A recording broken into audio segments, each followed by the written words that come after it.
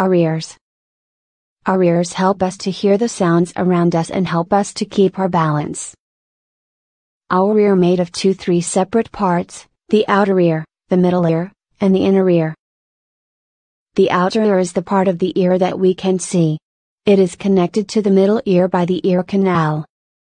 The outer ear acts like a funnel, because it catches sound waves coming from a source and sends them to the middle ear through the eardrum. The main job of middle ear is to take those sound waves and turn them into vibrations. The eardrum separates the outer ear from the middle ear. The middle ear is a small, air-filled space behind the eardrum. When sound waves hit the eardrum, they cause the eardrum to vibrate. When the eardrum vibrates, it moves the tiny bones called hammer, anvil, and stirrup. Stirrup is the smallest bone in the body. These bones pass the sound into the inner ear. The inner ear controls our hearing and our balance. It is made up of the cochlea, a small curled tube.